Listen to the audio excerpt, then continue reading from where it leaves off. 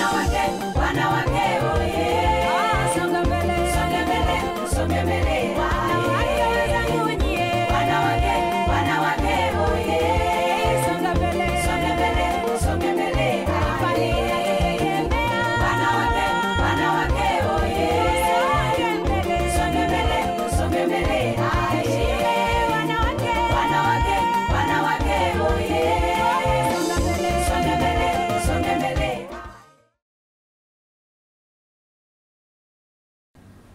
Hujambo mtazamaji wa TBC1, karibu katika kipindi maalum kuelekea siku ya wanawake duniani ambayo huadhimishwa kila mwaka ifikapo Machi 8. Ni zaidi ya karne sasa, nikimaanisha miaka 100 tangu ilipoanza kuadhimishwa siku hii adhimu, siku ya wanawake. Na utakumbuka tu mwaka 1908 huko nchini Marekani, wanawake zaidi ya 1500 waliandamana kudai haki zao za msingi, ikiwemo kupiga kura, na changamoto nyingine iliyowafanya wakaandamana ni kukandamizwa kazini. Hivyo basi waliandamana ili wapate haki ya msingi. Yako mengi sana nimekuandalia siku ya leo, na studio ninao wageni kutoka katika shirika la Girl Guides Tanzania. Hawa wanajihusisha na swala zima la kuwasaidia wasichana kukabiliana na mabadiliko ya tabia nchi. Tumekuwa tukiona ripoti mbalimbali, lakini pia Rais wetu Dr. Samia Suluhu Hassan akisisitiza swala zima la kukabiliana, kupambana na mabadiliko ya tabia nchi. Basi tutayajua mengi kutoka kwao, ni yapi, wanafanya kazi vipi, na kwa kiwango gani wamekuwa msaada kwa wasichana wa Tanzania katika kuhakikisha tunayafikia yale maendeleo thabiti. Langu jina ni Violet Mbarugu, tuende sambamba mpaka hapo tamati. Wageni wangu, karibuni sana TBC. Asante sana. Ya, karibuni. Tuanze na wewe hapo. Waita nani? Kwa majina naitwa Valentina Gonza, ni mratibu wa miradi toka Tanzania Girl Guides Association. Karibu sana Valentina. Kwa majina naitwa Fausta Alphonse, ni afisa habari na mawasiliano kutoka Tanzania Girl Guides Association. Asante. Tukianza awali kabisa, Girl Guides mmekuwa mkijihusisha na kuwasaidia wasichana kukabiliana na mabadiliko ya tabia nchi. Tupe labda ufafanuzi kwa ufupi, Girl Guides, namna ambavyo mmekuwa mkifanya kazi kwa karibu na wasichana. Asante. Kutoa elimu kuhusiana na athari za mabadiliko ya tabia nchi ni moja ya kazi ambazo tunazifanya, lakini kwa ufupi tu, Tanzania Girl Guides Association ni shirika la kujitolea ambalo sio la kiserikali wala halina dini wala halina kabila maalum, ambalo limejikita zaidi katika kuwawezesha wasichana na wanawake kuweza kufikia malengo yao kijamii na kiuchumi na kuwa rasilimali bora kwa taifa lao. Kwa hiyo tunafanyaje ili au wasichana na wanawake waweze kufikia hayo maendeleo ya kijamii na kiuchumi na kuwa rasilimali bora? Ni kwa kupitia mafunzo ambayo tunayatoa, ambayo mafunzo hayo yamejikita kwenye kuzingatia ahadi na kanuni za chama cha Girl Guide. Na mafunzo ambayo tunayatoa pia yanaendana na miradi ambayo tunaitekeleza kama Tanzania Girl Guide Association, ambayo miradi hiyo ni inayotoa elimu kwenye masuala ya uongozi, msichana kujengewa uwezo wa kuwa kiongozi tangu akiwa mdogo, athari za mabadiliko ya tabia nchi kama ulivyozungumzia, masuala ya hedhi salama, kupinga ukatili wa kijinsia, lakini pia kumjengea mtoto wa kike uwezo wa kujithamini, kujiamini, kujikubali na kujiona anaweza jinsi alivyo. Kwa hiyo kumbe ile kumsaidia msichana kukabiliana na mabadiliko ya tabia nchi ni moja kati ya shughuli nyingi ambazo mmekuwa. Ndio. Ni lini mmeanza taasisi hii ilianza? Okay, hii taasisi ni ya muda mrefu sana, imeanza mwaka 1928 kwa Tanzania, lakini kiulimwengu imeanza mwaka 1910. Na tunapoongelea Tanzania Girl Guide Association ni moja kati ya nchi 52 ulimwenguni ambazo ziko chini ya mwavuli wa World Association of Girl Guides and Girl Scouts.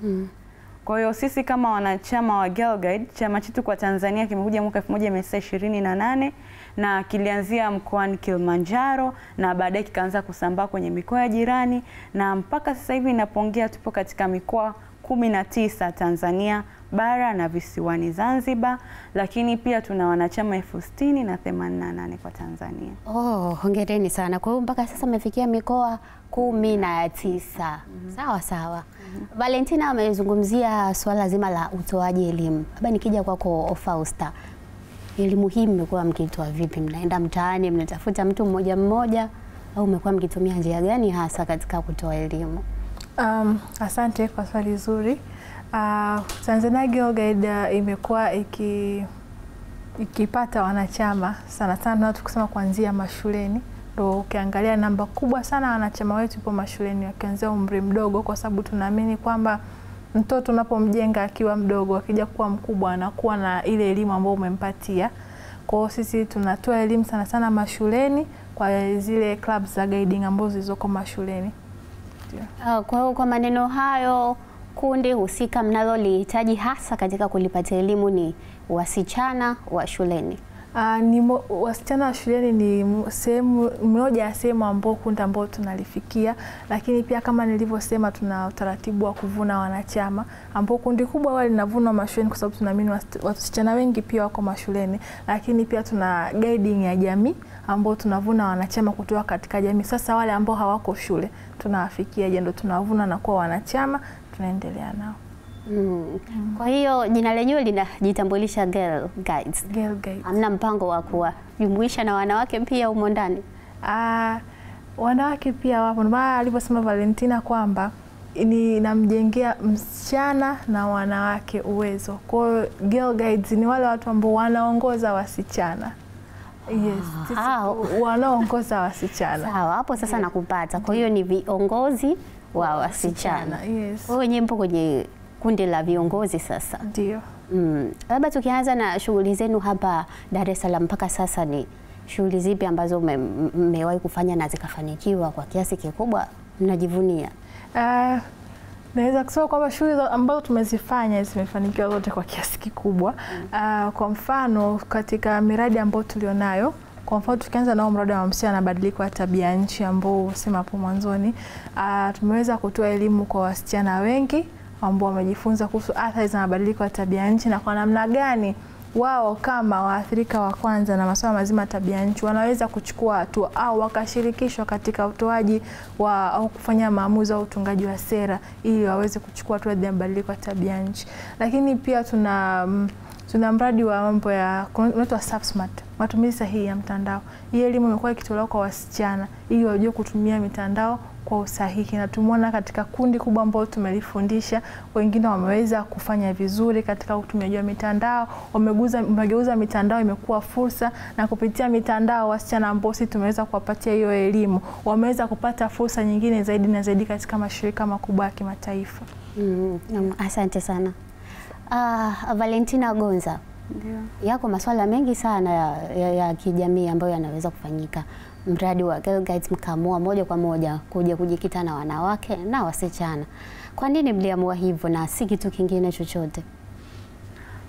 Tuliamua kujikita kwa wasichana na wanawake, au mwanzilishi alijikita zaidi kwa wasichana na wanawake kwa sababu kipindi cha nyuma na hata sasa bado hatujafanikiwa zaidi. Lakini wasichana na wanawake ni watu ambao wapo kwenye kundi kubwa la kuathiriwa na changamoto nyingi za kimaisha na zinazohusiana na mabadiliko ya sayansi na teknolojia. Kwa hiyo wakati mwanzilishi anaamua kuanzisha hiki chama, alijikita zaidi katika kuwajengea wasichana uwezo. Na mwanzoni tu hatuweza kuliongelea, lakini Tanzania Girl Guide Association inaanza na watoto wakiwa na umri wa miaka 3. Kwa hiyo tuna mafunzo ambayo mtoto anaanza akiwa na umri mdogo, na kadri anavyokuwa mafunzo yanabadilika kulingana na mahitaji ya muda huo wakati mtoto anakuwa. Kwa hiyo mafunzo ambayo anapewa mtoto wa umri wa miaka 3 ni tofauti na mafunzo ambayo atapewa msichana wa miaka 7, mtoto wa miaka 7 au msichana akifikisha umri wa miaka 15, 16 na kuendelea. Na pia ni chama ambacho hatuangalii professional yako. Ulisema ni tumejikita kwa wasichana, lakini pia na wanawake wapo. Wanawake kutoka professions mbalimbali. Unavyotuona sisi hapa, kuna Girl Guide wazee kabisa, kuna Girl Guide rika la kati na Girl Guide rika dogo. Lakini pia kuna Girl Guides ambao ni madaktari, wanasheria, walimu, wajasiriamali na hata watu ambao wapo kwenye jamii ambao wanajishughulisha na biashara ndogo ndogo. Sawa, mafunzo yanaanza kwa watoto kuanzia umri wa miaka 3. Mtoto wa miaka 3 bado kinda sana, na mara nyingi utawakuta hata walimu wanatakiwa kufundishwa kwa ukaribu zaidi. Na tumia njia gani kuwapata watoto hawa na kuwapatia elimu hiyo? Asante. Kama Fausta alivyoongea mwanzoni, sisi tumejikita zaidi kwenye clubs mashuleni, kwenye jamii. Kwa hiyo tunapoenda mashuleni na chama chetu ni cha hiari na ni membership based. Yaani ni kile chama ambacho ni cha wanachama. Ili unufaike na mafunzo au programu ambazo tunatekeleza, ni lazima uwe mwanachama wa Girl Guide. Kwa hiyo tunapoenda mashuleni, tunaelezea nia yetu kwamba tunataka kufungua tawi la Girl Guide kwenye shule yako. Labda sasa ni shule ambao wanahudumia watoto wadogo au shule za msingi, sekondari na vyuoni pia. Kwa hiyo tunapoelezea azma yetu, tayari tuna mafunzo mitaala ambayo imetengenezwa. Kwa hiyo kuna na hawa watoto wapo katika marika tofauti na majina tofauti. Kwa mfano tukienda kwa brownies ambao ni wale wadogo kabisa, kuna mafunzo yao ambayo yameandaliwa tayari. Kwa hiyo tukifika tutaelezea azma yetu, lakini pia tutaomba mwalimu ambaye ndio mlezi wa yule wa wale watoto. Wale walimu watapitishwa kwenye yale mafunzo ambayo yanatolewa. Lakini kikubwa zaidi, watoto katika huu umri mdogo, mara nyingi ni michezo midogo ya kufurahi pamoja, kumfanya mtoto awe active. Kama michezo gani? Ni kucheza pamoja, kufundishwa nyimbo mbalimbali, labda kujifunza sasa kuwa mdadisi kidogo, mtoto ajue labda hiki ni kikombe, hii ni soksi, kinini. Kwa hiyo ni vitu vidogo ambavyo vinaanza kumjengea mtoto uwezo wa kufikiria na kuwa active, mtoto asidumae tu. Kwa hiyo hayo ndio baadhi ya mafunzo ambayo wanapewa watoto wa rika dogo. Sawa. Na kwenye mafunzo tunaamini kwamba mafunzo kwa vitendo ndio yanakuwa yana nguvu zaidi. Labda katika mradi wenu huu sasa, mmekuwa kwa kiasi gani mnatumia vitendo katika kufikisha ule ujumbe na elimu ambayo mnataka hawa mabinti na watoto wapate? Katika miradi yote ambayo tunatekeleza, Tanzania Girl Guide Association tupo tofauti kidogo, au tuna njia zetu ambazo ni za kipekee. Tunasema tunatumia njia ambazo ni nje ya mfumo rasmi wa elimu ambao unatolewa mashuleni. Kama tulivyosema awali kwamba tumejikita zaidi mashuleni. Kwa hiyo tunaamini kabisa yule mtoto ambaye anatumia masaa 8 au 9 darasani, ukija tena kumkutanisha kwenye clubs za guiding, umlete tena mfumo ule wa kukaa darasani na kusimama mbele na chaki, utakuwa unamchosha. Kwa mafunzo yetu yamejikita katika michezo. Yes, kwa hiyo yamejikita katika michezo, na hata mitaala ambayo tunatengeneza au vitini vya shule ambavyo tunatengeneza kwa ajili ya kutekeleza miradi yetu imejikita katika michezo. Ukiongelea kitini cha athari cha msichana na mabadiliko ya tabianchi, kitini cha hedhi salama, vyote vinakuwa katika mfumo wa michezo na hatufanyi darasani ndani. Ni shule ambazo tunazifanya nje ya darasa. Yes. Sawa.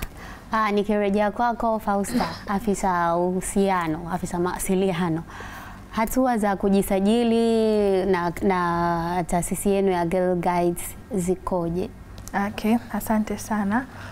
Kwa wale wanachama ambao shuleni kwao shule haijafikia kwa Girl Guides, kuna fomu yetu ya wanachama ambayo inapatikana kwenye tovuti yetu ambao ni www.tgga.or.tz, ambao akienda hapo ataona kuna sehemu cha membership, ataweza kujisajili na tutapokea maombi yake. Na kama atakuwa ni mtu wa mkoani, then makao makuu itamuunganisha na kiongozi wa mkoa husika ambaye atakuwepo.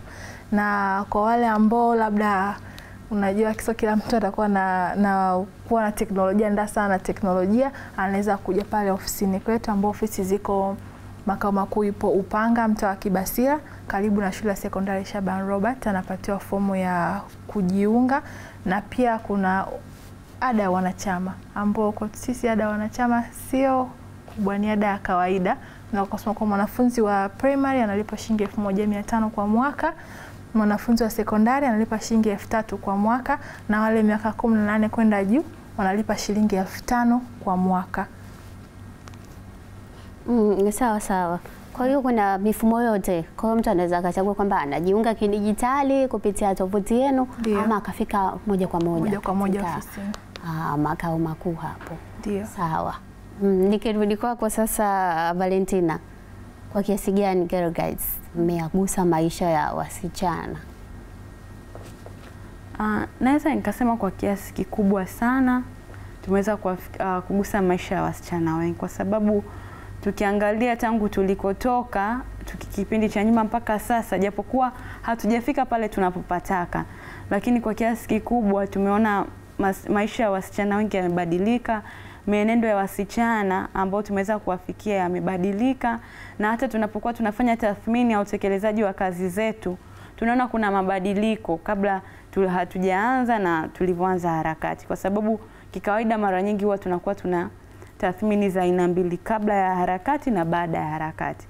Kwa hiyo tunaona kwa kiasi kikubwa wasichana wameweza kubadilika, tumewajengea uwezo wa kujiamini, kuweza kutafuta fursa mbalimbali ambazo zitawawezesha kwenye maisha yao, aidha ya kimasomo au kibiashara. Kama fursa zipi? Kwa kupitia programu ambazo tunatekeleza, lakini pia uhusiano ambao tuko nao Tanzania Girl Guide Association na World Association of Girl Guides and Girl Scouts, ile nilioiongelea mwanzo. Kuna fursa nyingi ambazo zinatolewa.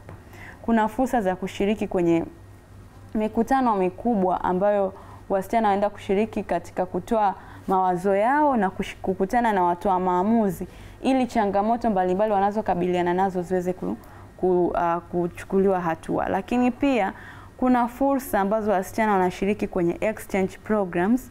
Ninavyozungumzia exchange programs, ni programs ambazo zimetengenezwa na Tanzania Girl Guide Association za kubadilishana uzoefu. Kwa mfano tunayo program moja inaitwa Youth Exchange South to South. Hii ni program ambayo wasichana kuanzia umri wa miaka 18 mpaka 25 wanapata nafasi ya kwenda kujitolea kwa kipindi cha miezi 6 katika nchi wanachama. Niliongea mwanzo nikasema tupo nchi 152 duniani. Kwa hiyo hii program yenyewe inahusisha nchi 15 za bara la Afrika na nchi 2 kutoka Asian Pacific ambazo ni Nepal na Bangladesh.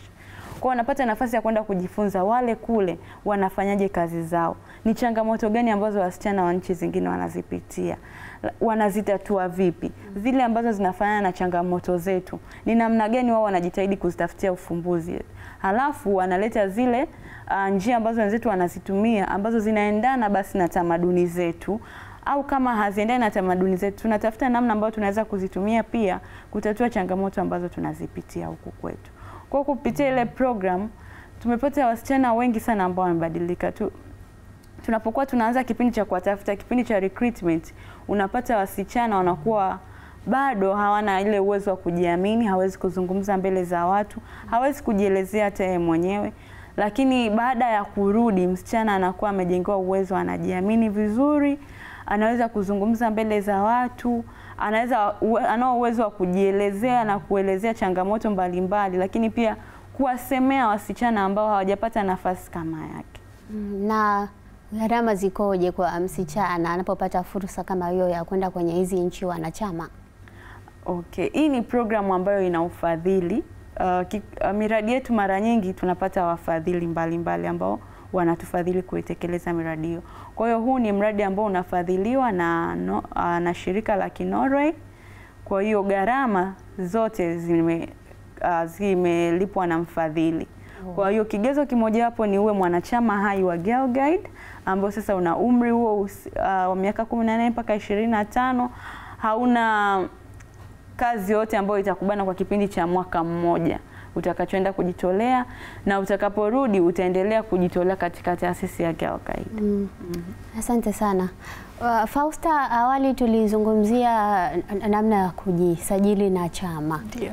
Labda tuangazie mwamko sasa wa wananchi kwa ujumla kujisajili na Girl Guides ukoje mpaka sasa? Asante sana kwa swali zuri. Naweza kusema kwa asilimia kadhaa, sio ndogo na sio kubwa, hapo katikati mwamko uko vizuri, kwa sababu kila siku kulingana na program tunazozitoa, kila siku tunapokea simu za nitamuungaje mwanangu, nitafanyaje ili niweze kujiunga na nyinyi. Lakini pia nahisi kupitia hivi vipindi ambavyo tunafanya kama sasa hivi, mtu akiweza kujua kazi zetu, pia akisikia kama hivyo tunafanya hivi, kuna wasichana idadi kadhaa wamewezeshwa kufikia sehemu fulani, watu wanapata mwamko sana na kutuma maombi na kupata wanachama. Kwa hiyo nakaribisha watu tena wasisite kujiunga na Tanzania Girl Guides kwa sababu milango imefunguliwa kwa ajili ya watoto wa kike wote. Sawa sawa. Na tukiangalia kauli mbiu yetu ya mwaka huu ya kuelekea siku ya wanawake duniani, kauli mbiu ya siku ya wanawake duniani inasema ubunifu na mabadiliko ya teknolojia chachu katika kuleta usawa wa kijinsia. Mmejipangaje sasa kuelekea siku hiyo? Tukielekea kwenye kutazamia sasa ule usawa wa kijinsia kutokana na ubunifu na mabadiliko haya ya teknolojia ambayo tunapitia. Asante sana. Kuelekea maadhimisho ya siku ya mwanamke duniani, Tanzania Girl Guides Association tunaendeleza ile kauli mbiu yetu ya kumfanya mtoto wa kike au kumtengenezea mtoto wa kike mazingira salama ya kidigitali ili kuweza kutumia mitandao vizuri. Kama tunavyojua kwa dunia sasa hivi teknolojia imeendelea, lakini kadri teknolojia inavyozidi kukua tunajua tunajifunza kupitia teknolojia, tunafanya kazi na teknolojia, lakini pia kujifurahisha kupitia teknolojia.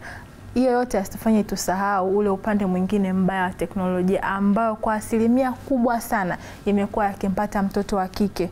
Yale madhara ya matumizi ya mtandao yamekuta sana mtoto wa kike, lakini yote ni kwa sababu teknolojia inakuwa kila siku. Kama Tanzania Girl Guides Association tumeona kwamba kuna ukatili sana wa mitandao. Kimitandao kuna ukatili wa mitandaoni ambao kwa asilimia kubwa kulingana na takwimu za kimtandao wamekuwa kikutana sana na unyanyasaji wa kimitandao.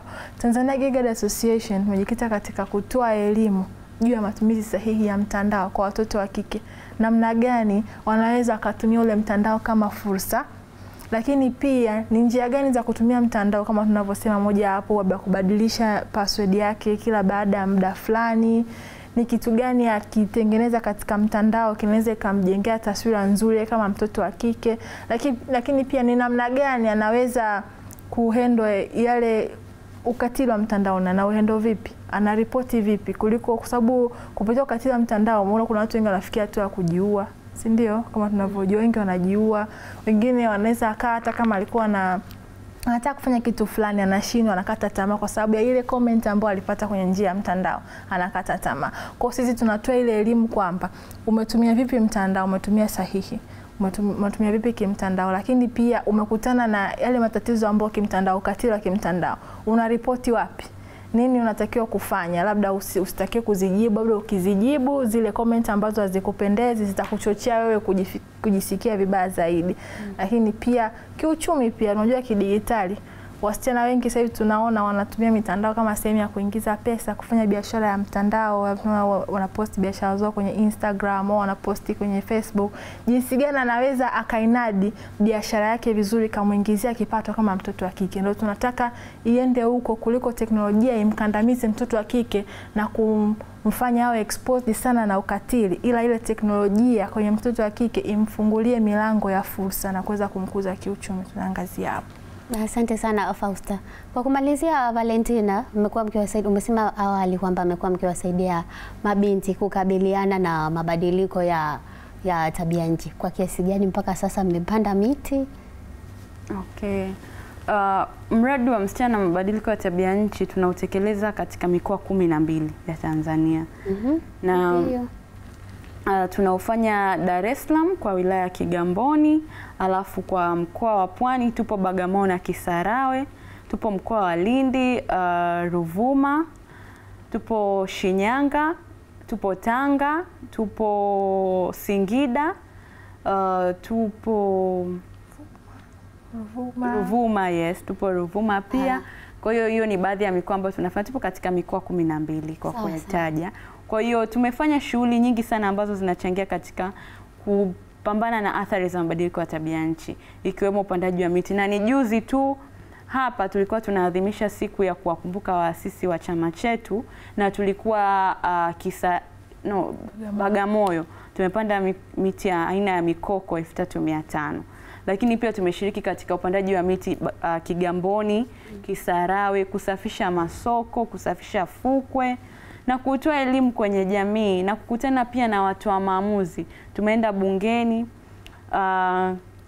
kukutana na watu wa maamuzi ambao wapo kwenye nchi yetu, ili tuweze kuwaelezea ni vitu gani ambavyo tunahitaji vifanyike katika jamii zetu vitakavyopelekea katika kutatua athari za mabadiliko ya tabia. Kwa ufupi sana, kuelekea siku ya wanawake duniani, nini neno lako kwa mtazamaji?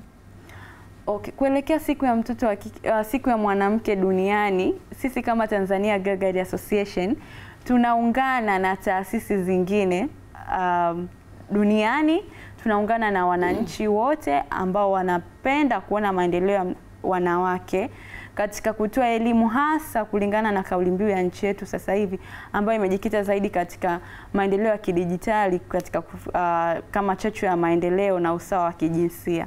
Tunataka tu kuambia wanawake kwamba tutumie mitandao katika njia ambayo ni chanya na sahihi na zenye tija katika maisha yetu. Tunashukuru kwamba kuna maendeleo ya sayansi na teknolojia na ambao ndio wametuletea fursa nyingi ambazo tunaweza kujiingizia vipato kama wanawake hata tukiwa tumekaa nyumbani. Kwa hiyo tuzitumie hizi fursa katika kujiongeza basi, ili tuweze kupata fursa nyingine pia hata za uwezo wa mawazo yetu na ujuzi mbalimbali ambao kwa kipindi cha nyuma tungeweza kupata labda kwa kulipia ada uende chuo ukasome.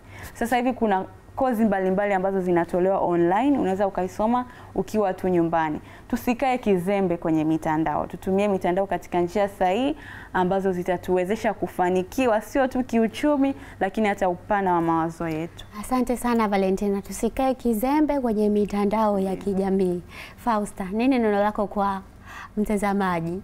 Okay, kuelekea siku ya wanawake duniani, ningependa kuambia kwamba natamani kuona dunia ambayo yenye usawa, inathamini usawa, dunia ambayo isiyokuwa na upendeleo, dunia ambayo haina mila potofu, lakini pia dunia ambayo itaukumbatia usawa wa jinsia ili kuweze kuwepo kuna usawa katika kila nyanja za kijamii. Kwa tukumbatie usawa wa kijinsia.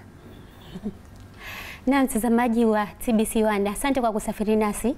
Asante kwa kusafiri nasi toka hapo awali mpaka sasa tukiwa tunaelekea tamati. Nilikuwa na afisa miradi kutoka Girl Guides pamoja na afisa uhusiano pale. Tumejadili mengi ambayo yamekuwa yakimhusu mtoto wa kike, mwanamke, na makundi yote hao yanayowahusu wanawake, na kama kauli mbiu yetu inavyotuambia kwamba ubunifu na mabadiliko ya teknolojia iwe chachu katika kuleta usawa wa kijinsia.